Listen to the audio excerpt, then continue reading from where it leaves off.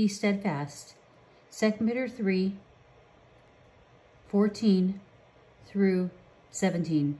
Therefore, beloved, looking forward to these things, be diligent to be found by him in peace, without spot and blameless, and consider that the long suffering of our Lord is salvation, as also our beloved brother Paul, according to the wisdom given to him, has written to you, as also in all his epistles, speaking in them of these things, in which are some things hard to understand, which untaught and unstable people twist to their own destruction, as they do also the rest of the scriptures.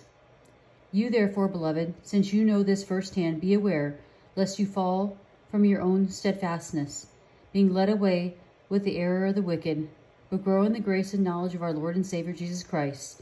To him be the glory both now and forever. Amen.